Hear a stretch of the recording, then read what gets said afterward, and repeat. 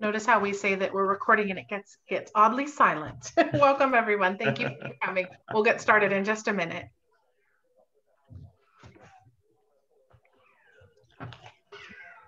Ms. Cruz, is the waiting room clear? All right. Well, we'll get going. Good evening, everyone. Thank you for being here. My name is Russell Gibbs. I'm the principal here at Foothill Technology High School. Welcome. I would like to also introduce the dynamic duo of Foothill Tech. We have our assistant principals, Miss Katie Tedford and Miss Stephanie Cruz. And hopefully you'll find the information you're looking for tonight. If by chance you want a little bit more, we're going to have a more expanded session on January 27th at 6, and we'll have our webinar link on our website, and Ms. Quiros from the district will also put that out to everyone as well. So hopefully you'll get a little snippet of what you like tonight, and hopefully you'll be back for more later. If I could ask a big favor of everyone, if you could, we have multiple sections tonight explaining what's going on in school. If you could hold off your questions for your section. And if you don't happen to see a section for your question, we'll take all of that at the end. We have plenty of time for questions. And for all those just coming in, I am recording the session right now. Just want to let you know. And I'll go ahead and get started. Thank you again for being here. Welcome. Thanks for coming tonight. We're going to go ahead and get started with the nuts and bolts of how do you get into Foothill. Foothill and Mound are the only two schools in the district that are pure lottery. What that means is we are not a neighborhood school in any capacity. We don't pull from our neighborhood. Everyone we accept is accepted through the lottery process. And one thing that's important to say about the lottery is that it is a blind lottery. We are not accepting students off of grades. We are accepting them truly randomly. The only criteria for the lottery is that they reside within Ventura Unified's boundary. And that's something to mention. Even if your child attends a Ventura Unified Middle School right now, if they do not reside in the Ventura Unified boundary during the window for school of choice, they are not able to allow to attend Foothill next year. Doesn't matter if they attend a VUSD middle school, you have to live in the boundary to be eligible to apply for our lottery. So that's pretty significant. And people really often ask, what are our odds of getting into Foothill? So what I can do is share with you the general data from years past. This is a very strange year. I can't promise what it will be this year, but in the past for the incoming 9th grade class, there are usually about 600 applicants for 300 positions.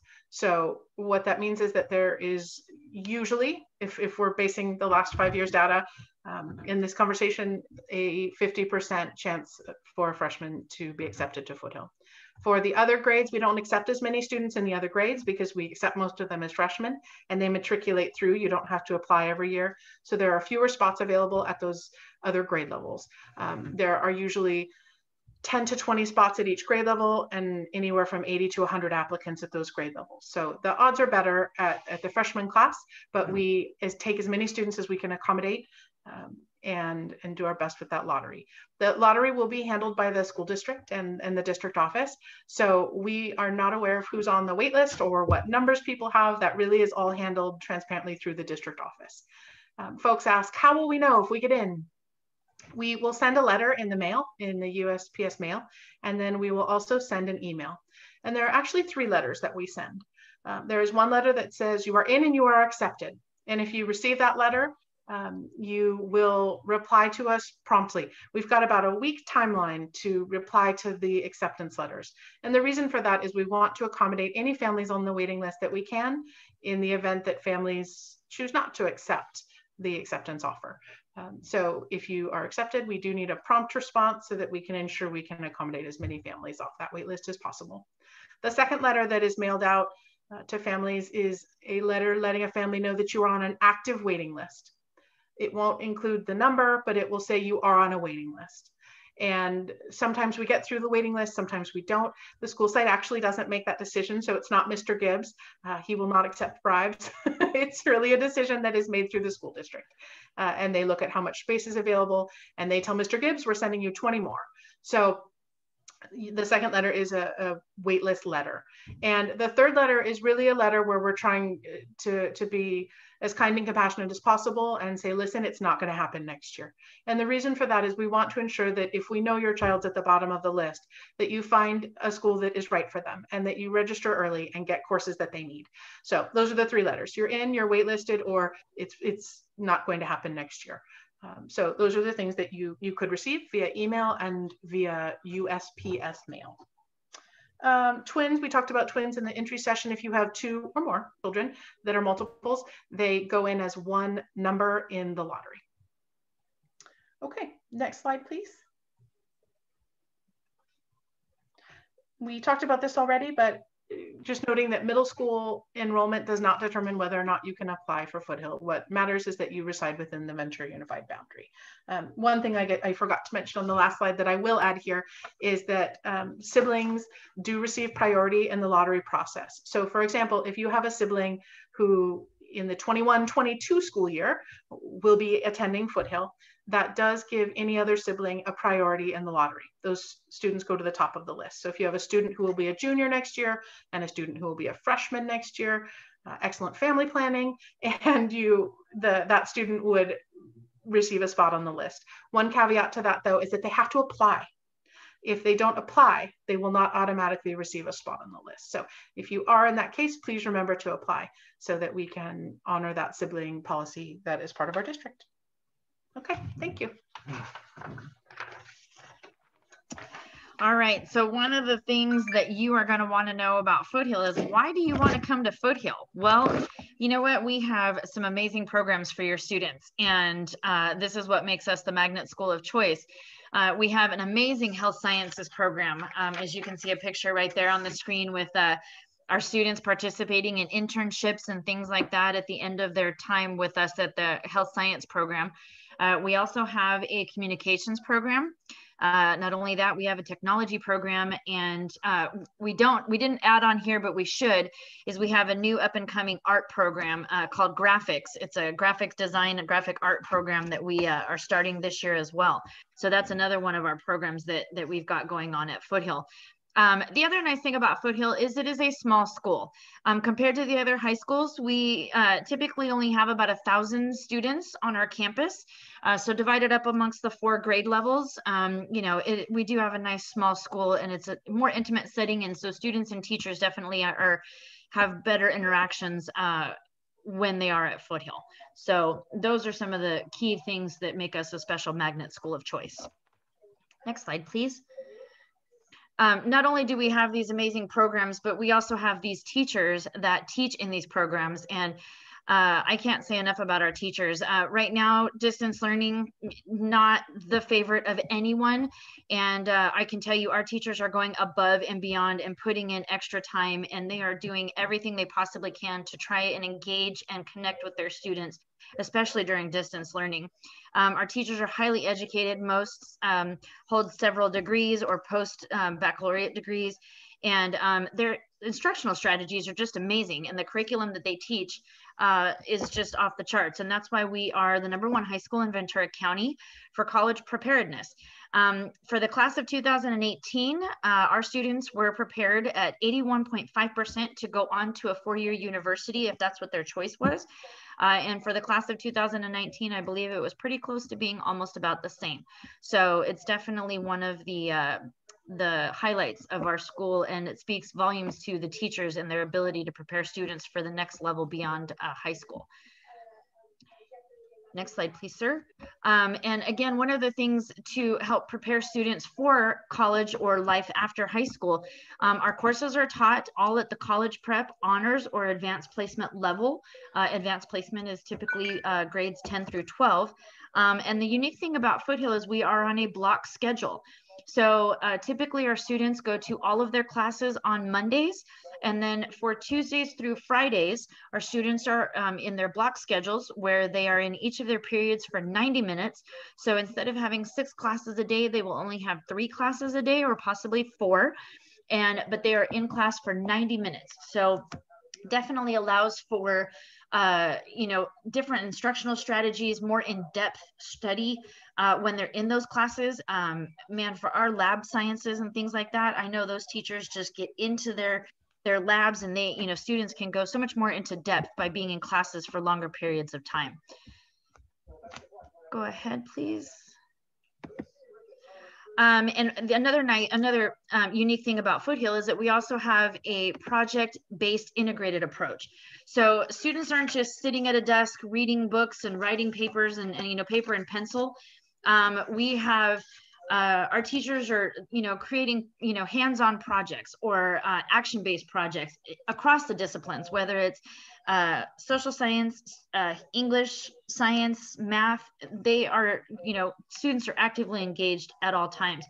And it builds relevancy for students, and it increases their learning. So it's not just sit at a desk and listen to a teacher teach. They're hands-on, actively engaged, and it definitely shows with our student engagement.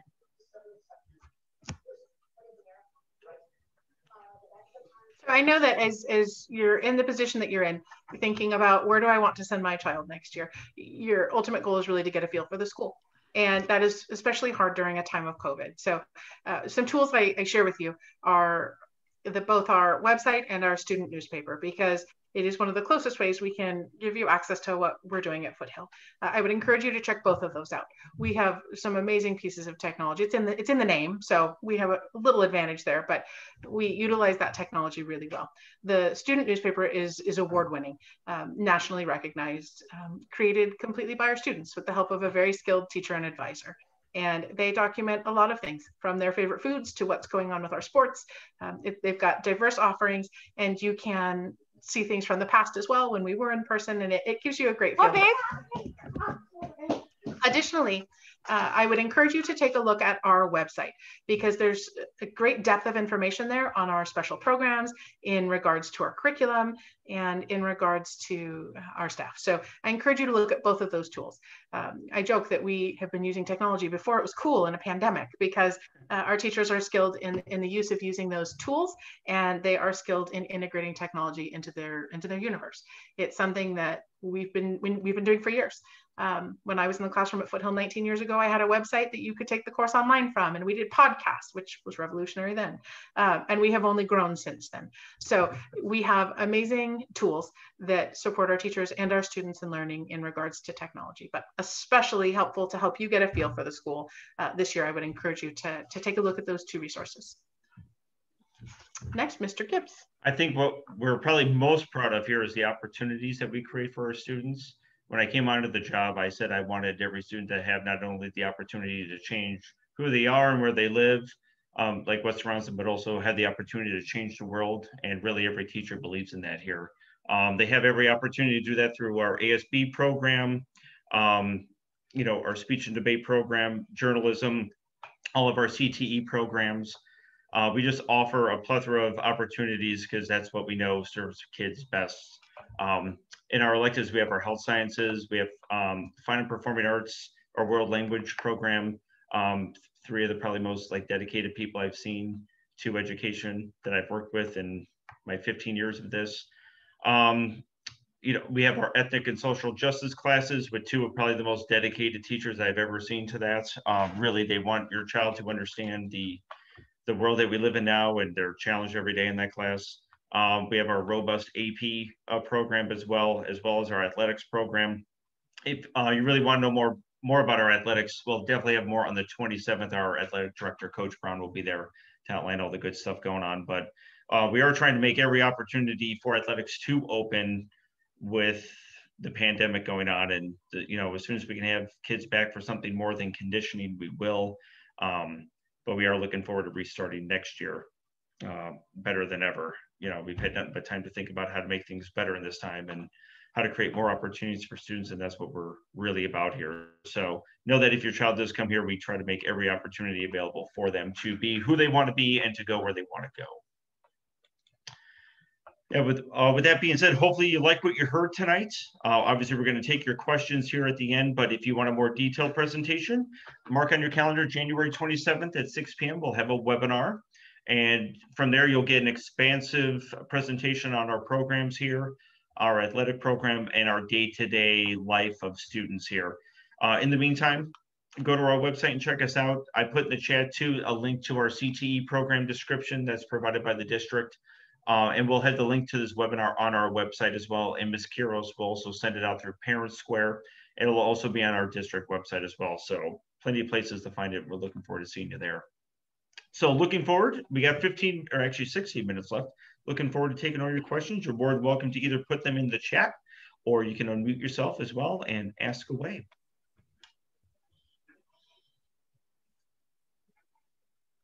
You're also welcome. If you heard everything you needed to hear, you're also more than welcome to go enjoy your evening.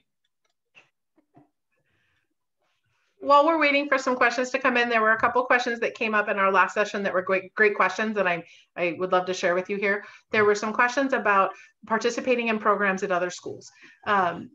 In regards to athletics, students are not allowed to participate in any athletics at any other school other than our own. Foothill offers all of the sports that the other two high schools, Buena and Ventura, do, with the exception of wrestling and football.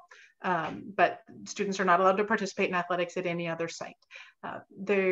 They are able to participate in band, but at their home school. So if your family lives in Buena's boundary, your child may participate in band at Buena High School only.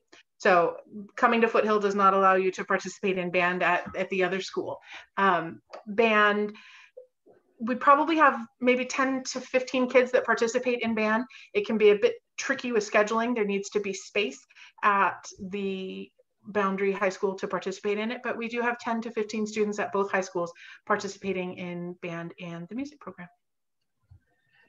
Yeah, for band tutoring options, we actually have a lot right now. One, teachers do have office hours, and if you don't know what the teacher office hours are, assume your student is going here now.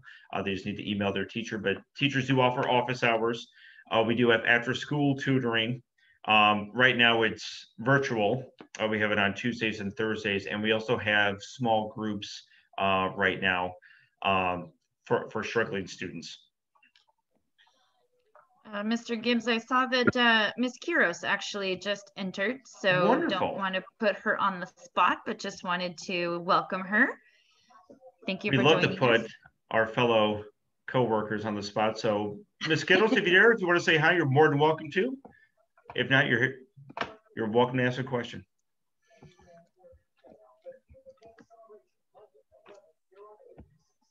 Okay, I'm glad she's just here to enjoy the show. Well done. Yes, we do have an AVID program here, and we are a national model program here as well.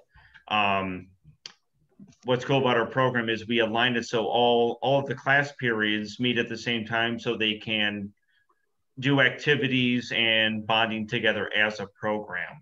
Before it had, like, one of the grade levels had to be scheduled out, so it was on its own, but now they're all together, and we plan on keeping it that way for as long as we can, so they can all grow together as a group. But yeah, we do have a very, very well-run AVID program that we're all very proud of. One shout out for the 27th. We will have students present on the 27th. Our ASB president will be there to address anyone who's interested. And some of our ASB students will also be preparing a tour, because that's something we really like to share with our families, and this changing environment makes that challenging. So we will have both of those opportunities at the evening on the 27th. So I encourage you to come, because our students are our neatest and most significant voices.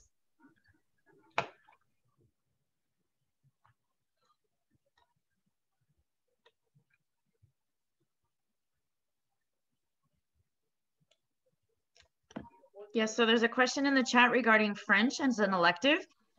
Yes, because we are a small school, we only currently offer Spanish.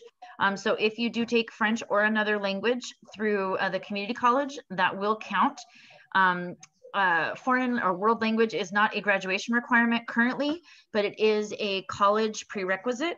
So you would not need a language class in order to graduate, but if you wanted to go on to a four-year university, you would need that, and that would fulfill that requirement if you took it through Ventura College.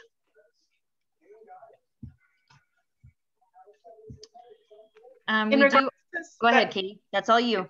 Thanks. In regards to special education, we do accept students who have IEPs, of course. My best recommendation is to speak with your child's current case manager, because special ed needs are so diverse and so different depending on the child. And the person who best knows your child is your student's case manager.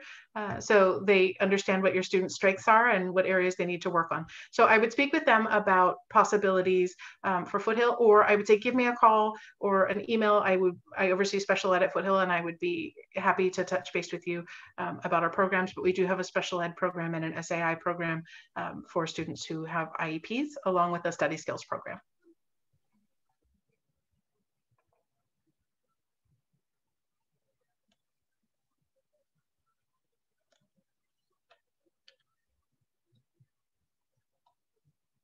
Don't be shy, folks. Test our knowledge. Play, see if you can stump the administrators and questions if need be.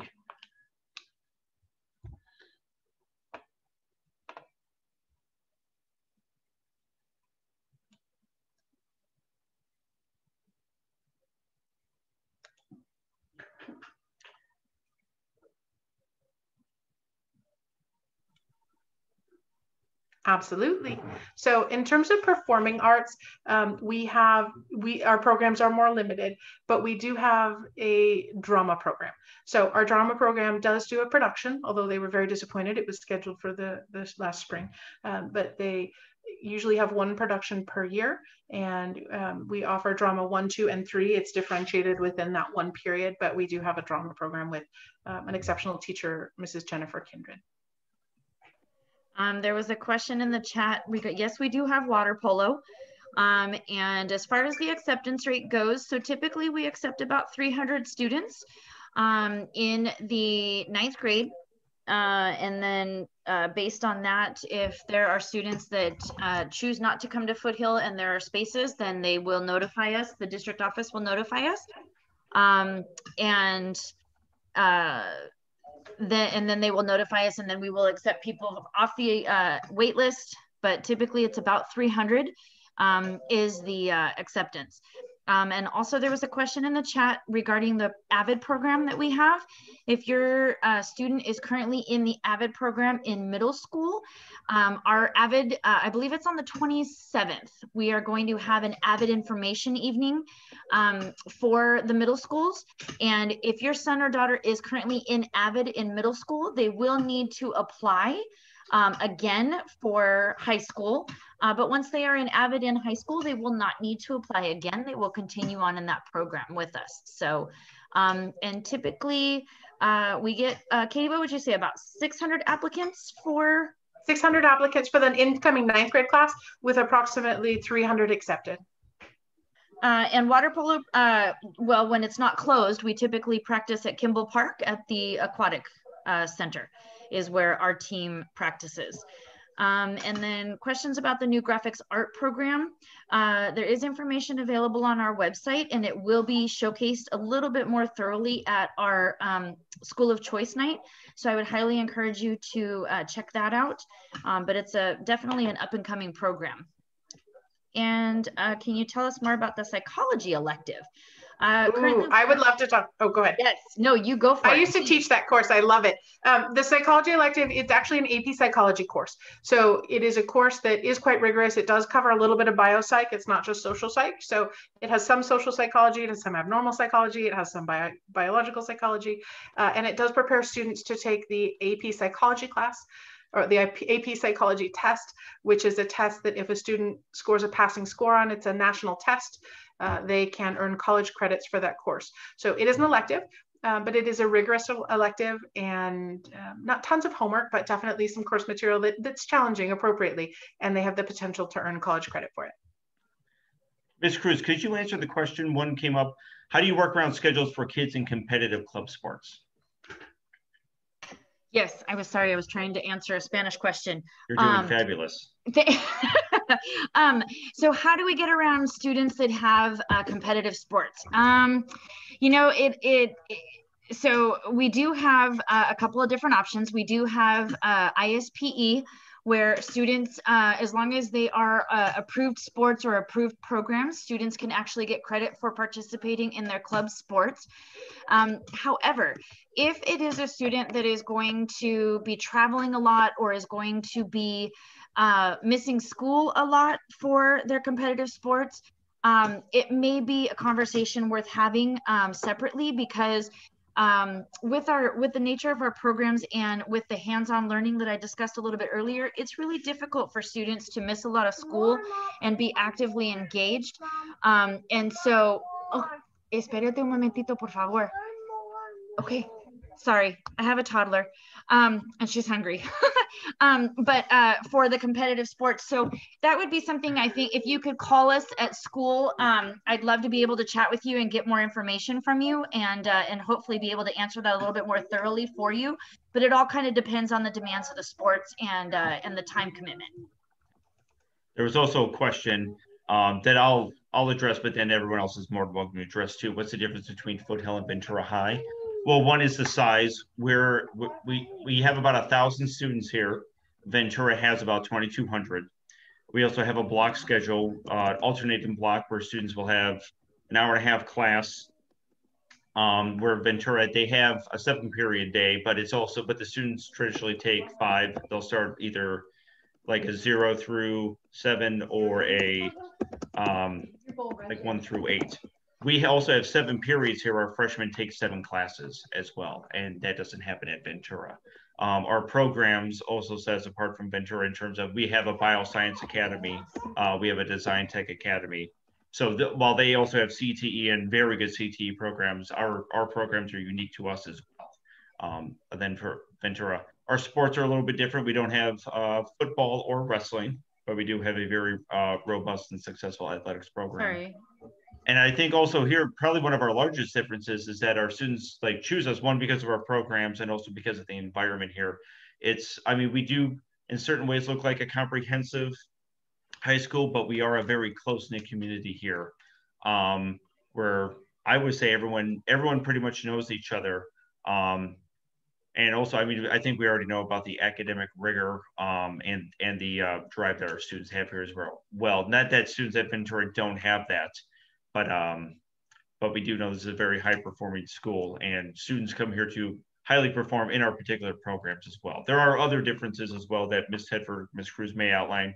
No pressure to, but I would say our size, our programs, and also that we are a school of choice as well, are the main differences.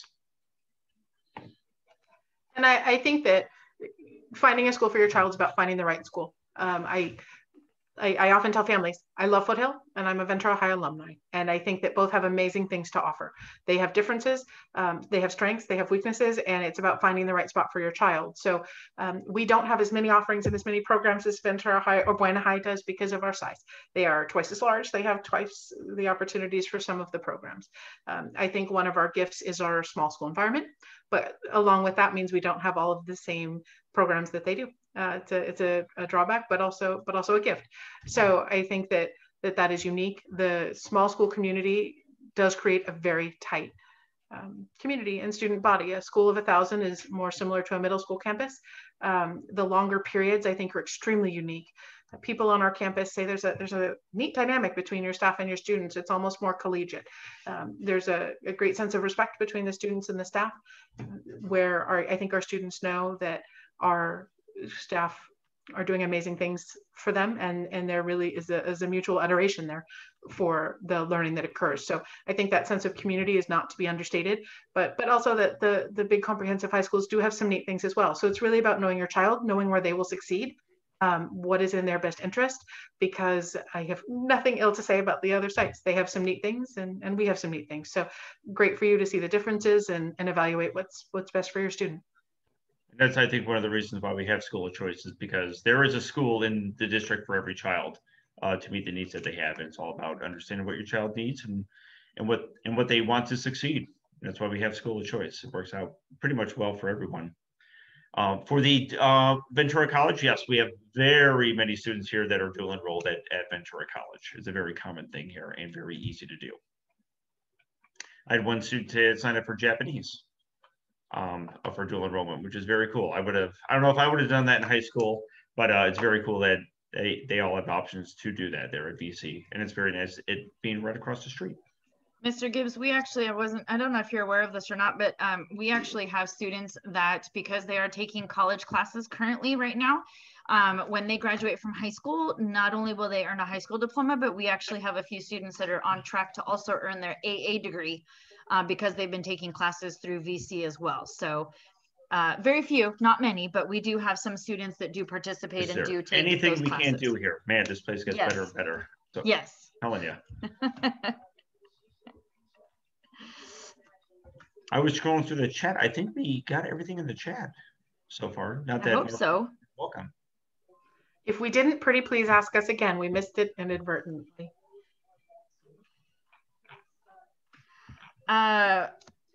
We did. Okay, there is a question as far as what programs are unique. We did go over that. And I'm happy to go over it again. So we have an awesome Health Sciences Academy. We also have a communications pathway, a communications program.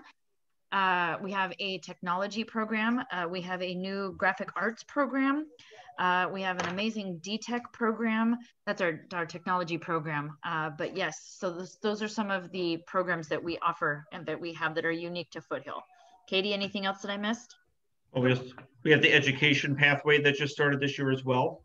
Correct. And we also have a coding pathway as well that started this year as well. And in regards to athletics, one thing that is a bit unique, we are fielding teams that are the same size as the big schools. So for example, a basketball team has, X amount of players, but we're drawing from half the student body. So while that has cons as well, but that also means that students have a greater opportunity to participate in high school sports at a smaller school because the teams are of the same size. So that increases student opportunity to play on some of those teams.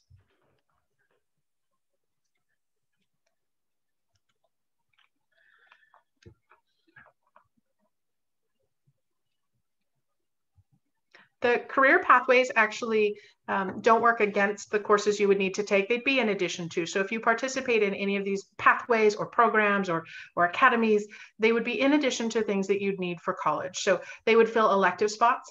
One of the benefits of Foothill being on a 7-period day versus a 6-period day is you have more opportunities to take courses. So if you wanted to do athletics and leadership and bioscience, you have the space in your schedule to do so while still fulfilling the requirements from the university. So it would be different than a 6-period day where you'd be limited in what you can take. You can squeeze in more of those extracurricular opportunities and career pathways that way.